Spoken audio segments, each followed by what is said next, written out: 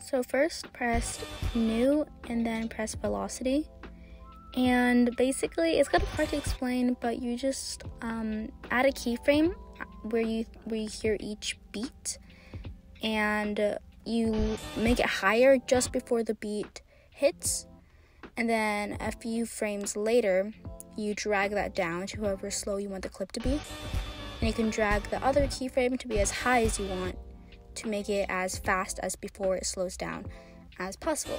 And that's pretty much all I'm doing for the whole thing. Is the hardest part, it's just to find the beats.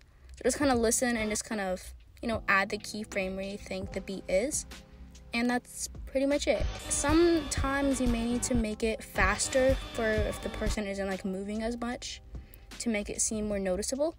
And I think that's kind of it. I don't know, just watch what I'm doing, I guess.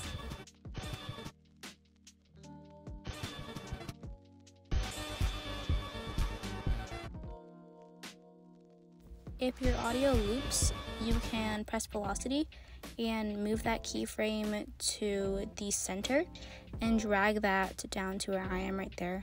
And this will reverse your clip.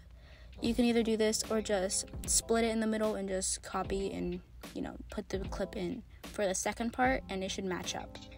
It's kind of confusing to say. I really don't know how to say it.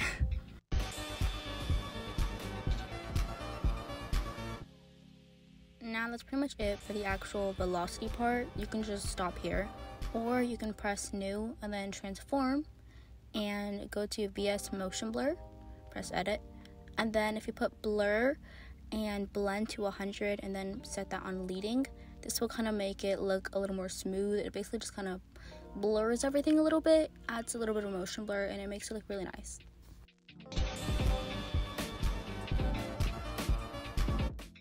And yeah, that's pretty much it. I hope this video helped you. It's very hard to explain, so just try your best to follow along with what I did. Thanks for watching. Bye.